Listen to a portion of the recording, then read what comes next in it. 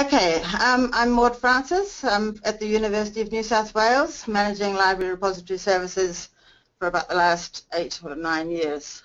So, as stipulated in the Australian Code for the Responsible Conduct of Research, researchers are expected to ensure that their data are well managed. But to do this, institutions need to provide the infrastructure and support services. To this end, the UNSW IT Investment Plan is funding several projects over 5 years at UNSW to build enterprise systems for managing the university's research data. During 2013, the projects delivered services for research data management planning and for archival storage, and these were prioritised by academics around the university.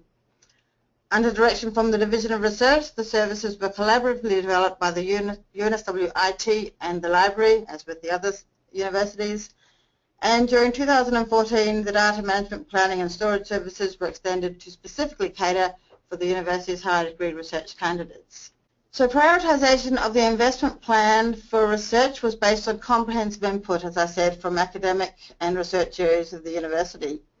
The top selected program was for research data management services and in particular for archival storage of data. So my focus today is on the yellow and red bars in the diagram that you can see, which relate to research data management planning for academics and HDR candidates. So at UNSW, RDMP, Research Data Management Plan, is a web-based service built by the Library Repository Services team. And it was a critical component of the data storage project because the Division of Research who directed the project stated, like other universities, Sydney in particular, that archival storage was only to be allocated after completion of an RDMP for the project. So to kick it off, a business advisory group with membership from academic stakeholders, IT and the library, as well as the Graduate Research School, and Ethics and Compliance Unit was established. And this ensured that the services and system were implemented with reference to existing infrastructure and practice. The RDMP was developed as a second component of an existing library service, ResData, which was built with funding from ANZ during 2011 to 12 to deliver records of research data sets, so publishing data to Research Data Australia. The thinking behind building a research data management planning service on an existing repository-based system for managing research data was that metadata and ResData, some of which is provided by other information systems at the university, can be reused across the research lifecycle. Fundamental to this thinking is that existing institutional sources of truth are leveraged where possible. This reduces the data entry burden for researchers and optimises the accuracy of the information in the plan. A further consideration relates to integration of and co-location of services for data management across the research lifecycle. Currently planning, storage and discovery, but with future possibilities for preservation of data and services for processing, analysing and sharing data during active phases of a project. So what do these integrations look like? Starting with the purple boxes at the top, enterprise services provide information about people and grants. ResData receives this information in a daily feed from the UNSW data warehouse, which there is named Julia in the brown box. It's now been renamed as the Info Hub. The RDMP in the blue boxes on the left, or I think it's the left, yes, and the middle section of the diagram comprises a custom-built user interface which researchers use to create and edit research data management plans. The information is stored and indexed in a Fedora repository, and information from Fedora is communicated via the provisioning service, which is another brown box in the lower center, to the UNSW data archive at the bottom of the diagram. Details of research projects and their data, as well as roles and access permissions of personnel and research teams, are used to define the storage space in the data archive. And the workflow for plans relating to postgraduate theses draw also on information from the UNSW student system, and that's information about the candidate, their supervisors and the research project. So as you can see, there's a lot of similarities with other services we've talked about today. So the rollout and uptake. It was piloted initially in 2014 with 4 research groups, 50 sessions with research committees in all faculties and the staff and candidates in schools and research centres were conducted during August to May last year and this year. And these were run jointly by the research support specialists in IT and another staff person there, the library outreach member from the team, and someone from library repository services. So currently we have 300 unique users, 250 of whom are staff and 50 are HDR candidates, and more than 80% of the plans are from people in medicine, science and engineering. 160 storage requests have been made from these plans. So where do users get help? Well, the Res Data Help Guide provides a step-by-step guide for users, and it's also a good place to go if you want to understand the inner workings of the service for people outside the university, because the help files are available prior to sign-in on the Res Data site, and I'll provide the URL for that later. There's also a website managed by the Division of Research which has comprehensive information about research data management. So you can see the top left box there is Research Data Management Planning, and it links to the Res Data site. Support for library research data management services is incorporated also into services that the library's outreach team delivers. This leverages the relationships that I've developed already with UNSW researchers. And in delivering these services, the librarians work really closely with the library repository services team who built the service and IT's research support specialist who provides advice on the data archive. Information about the RDMPs has also been incorporated into the orientation to research sessions for new researchers and HDR induction sessions. So I want to touch just briefly on sustainability and operational matters. So in the first instance, the board composition I think is really important because it ensures that the services and tools for managing research data are aligned with the university's strategies and practice. Having senior stakeholders on the board provides the resources and visibility required to achieve the project goals.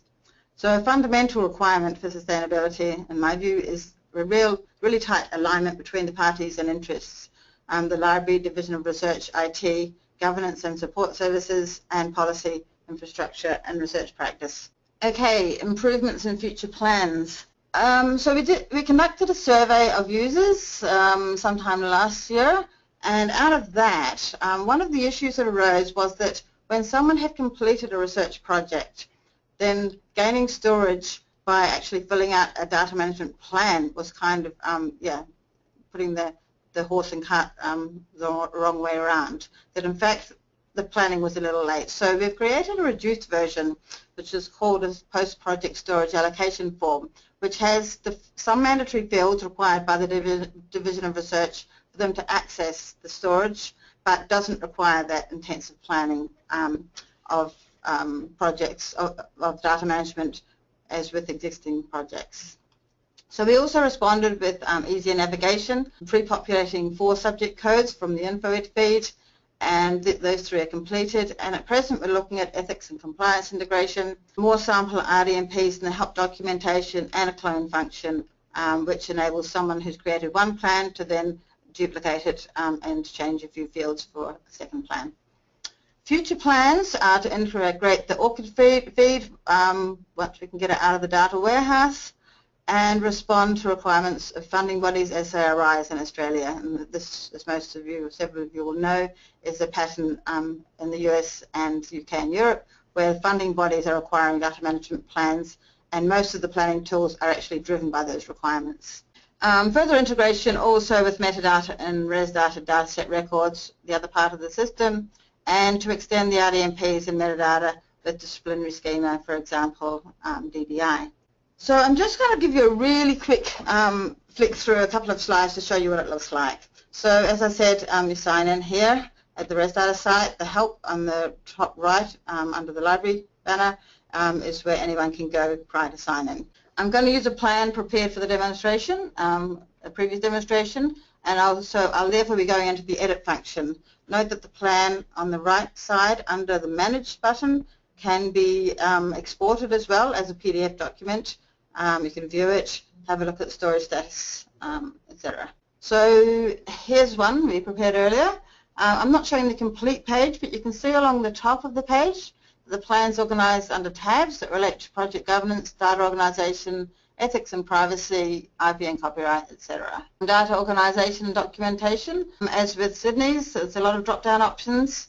If the response to the question about non-digital data were no, the sections for description and location of those data would not appear on the form. So basically, based on a yes/no response, in many cases, further sections of the form will be provided. Some fields are mandatory, others not, and in a plan can be saved as a draft, in which case nothing's really mandatory, except I think the title and lead chief investigator. In this case, to get storage and actually complete a plan, although it's, as Katrina mentioned, a living document, not necessarily completed.